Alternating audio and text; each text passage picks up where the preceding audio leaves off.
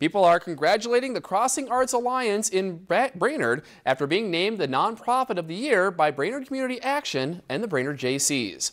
A committee with Brainerd Community Action selects a nonprofit each year based on their impact on the region and their ability to improve the overall quality of life for the community they serve.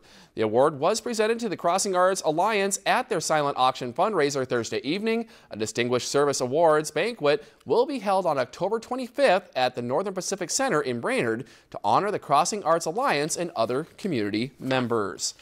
If you enjoyed this segment of Lakeland News, please consider making a tax-deductible contribution to Lakeland PBS.